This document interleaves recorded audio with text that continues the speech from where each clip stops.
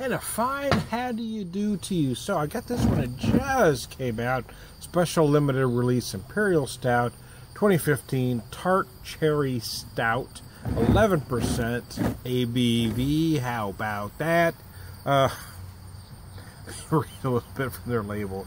Special limited release ale Imperial Stout.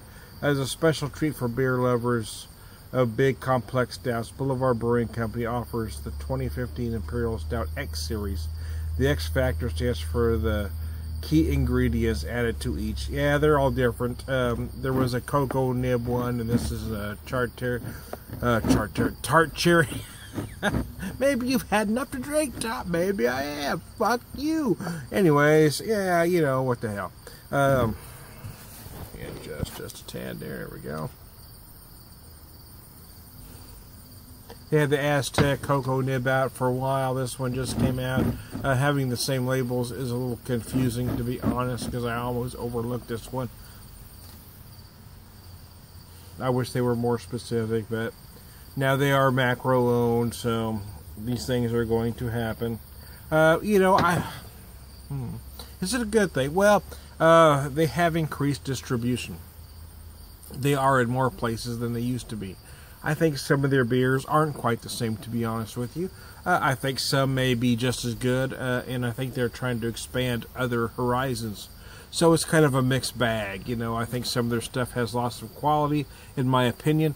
I think, but I also think that they're doing things they wouldn't have done had they not been bought out by Duval. So, you know, what are you going to do?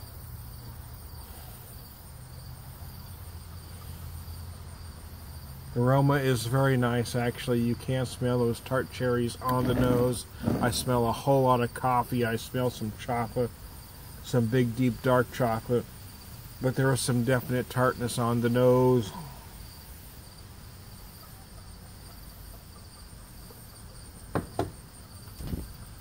Oh. Fruit beers are kind of a hit and a miss for me. I don't like raspberries, and I'm not a fan of cherries. So, but I've been really trying to get myself way the hell out of my comfort zone this year, to be honest with you. I've been buying beers and beer styles that aren't necessarily things that I would typically like, but if I don't like them, I want to at least try to understand them. That's one reason I bought this one. Cherries aren't necessarily my thing, but I wanted to see if I could buy it, understand it. And I think I can, actually. It kind of works for me on some level. I'm not a huge fan of tart, but because you've got some big decadent things going on, because you've got that big Imperial Stout, you've got those big malts going on, which is going to impart some notes of chocolate and coffee.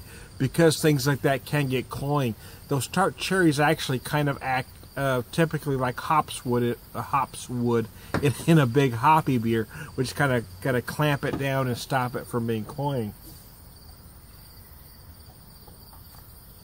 So what I'm saying is you got that big sweetness right up front, but then on the back end you've got that tartness to kind of shut it all down and kind of balance it all out. It does work. I do get it. Again, cherries aren't my favorite flavor, but I do understand it in this beer. How about that? Very nice indeed. Yeah.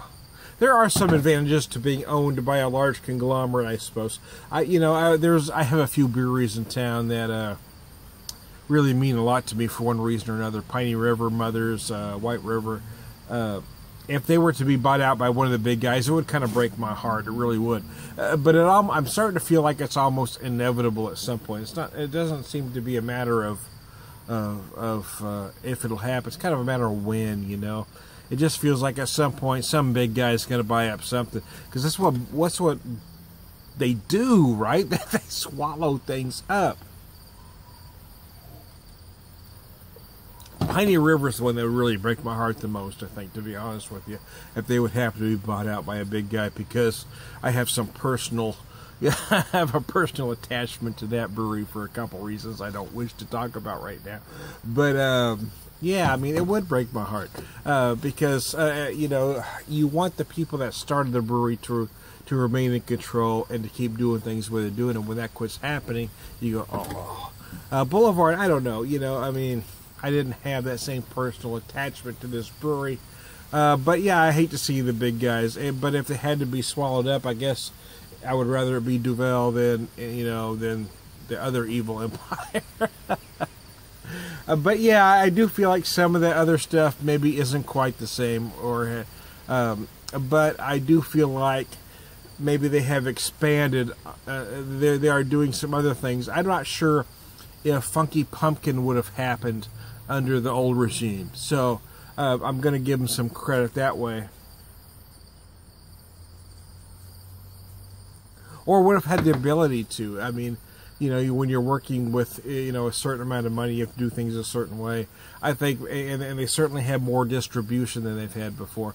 So it's kind of a mixed bag. You got to take the good with the bad. I do like this beer. I do like most of what Boulevard does. I'm not going to quit buying them. I bought the Funky Pumpkin. I bought the Rye on Rye. I bought this one. I'm going to buy stuff. But I prefer to buy stuff locally owned when I can. So, hey, this is Tom the Beer Whisperer. I'll talk to you later.